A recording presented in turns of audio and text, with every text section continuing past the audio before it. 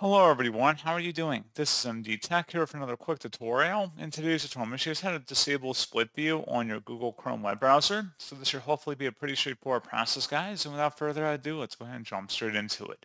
So all you have to do is copy and paste the Chrome flag page I'm going to have in the description of my video here, guys. Just go ahead and search for that up in the address bar. And then where it says search flags, go ahead and search for split view. And then where it says split view, allow users to view two tabs simultaneously in a split view, click the drop down and select disabled. And then where it says allow users to restore tabs in split view from previous sessions, you can also disable that as well. That is not entirely necessary though, as long as you disable split view, but it doesn't really hurt to turn off both here. And then select relaunch. And then once Chrome relaunches, you should be good to go.